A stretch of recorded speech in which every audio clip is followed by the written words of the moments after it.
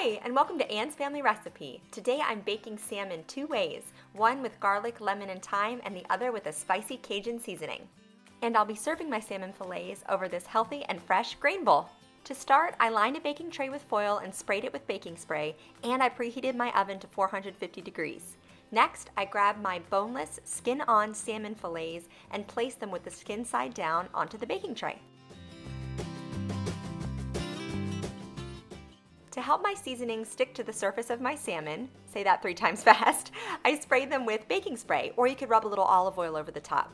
So I'm using this Tony Chachere's Cajun seasoning. My husband loves this, so I coat the salmon in it. It can be a little bit spicy. There's a lot of cayenne pepper in there, but it makes this awesome, very flavorful crust. And then for my second salmon fillet, I seasoned it with some pink Himalayan salt and freshly cracked pepper, along with some garlic powder, dried thyme leaves, and some fresh lemon zest. At this point, my salmon was ready to be baked. It's as easy as that. These seasonings are so simple, but incredibly flavorful.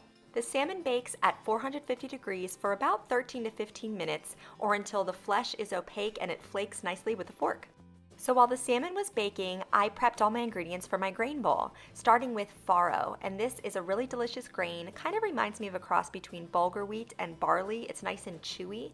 So I had 2 cups of water and 1 cup of farro. I brought it to a boil and then covered it and reduced the heat to a simmer and allowed that to cook for about 15 to 20 minutes. Next, I made a simple dressing to put on my salad. Starting with the juice of 1 lemon, the same lemon that I zested for my salmon. I squeezed that into a dish that had about a 1/4 cup of olive oil in it. I seasoned this with 1 clove of pressed garlic, some salt and pepper, about 2 teaspoons of Dijon mustard, and 2 teaspoons of honey, and then I stirred it all together to combine.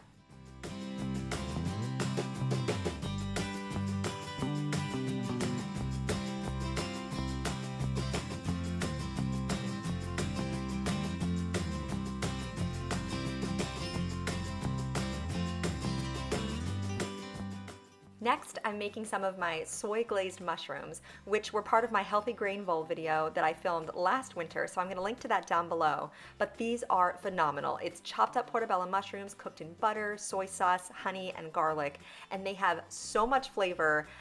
It's sort of an optional ingredient, but not really, because you just don't want to eat this without them.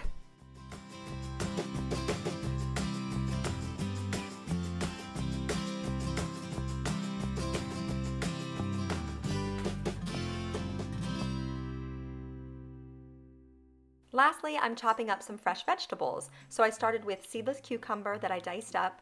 I have grape tomatoes, yellow bell pepper, garlic stuffed green olives, and seedless Kalamata olives.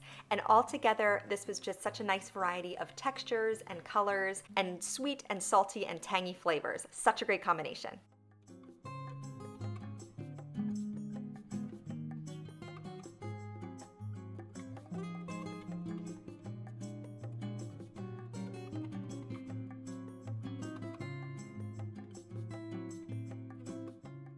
After about 15 minutes, my salmon had finished baking in the oven.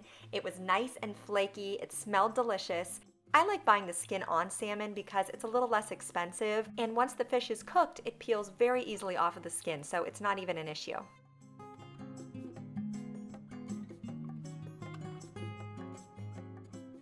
Here I'm just showing you how easily my salmon flakes. You can tell that it's perfectly cooked through, not overcooked. It's just started to turn opaque. If it still has a little bit of a translucent color to it, let it cook for a couple minutes longer. There's no problem there. You just don't want to overbake your fish because then it'll be kind of dry and a little bit tougher. But you can see here, as I mentioned before, that it just peels so easily away from the skin. So now I'm assembling my grain bowl. This is just one serving suggestion, of course. You can serve your salmon however you'd like. But here I have a bed of spring mix that I'm topping with my cooked farro, along with a spoonful of those incredibly delicious and flavorful mushrooms.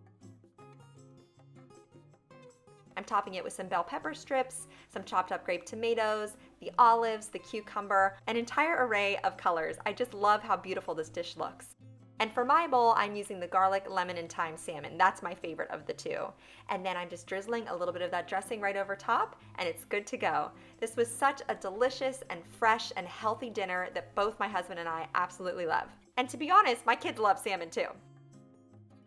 I hope you give one or both of these recipes for baked salmon a try. Don't forget to subscribe to my channel, follow me on Instagram at Anne's Family Recipe, and give this video a thumbs up if you liked what I shared with you today.